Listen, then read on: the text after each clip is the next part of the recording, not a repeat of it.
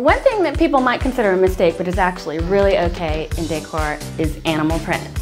People are really reluctant to mix patterns, like a floral and a stripe.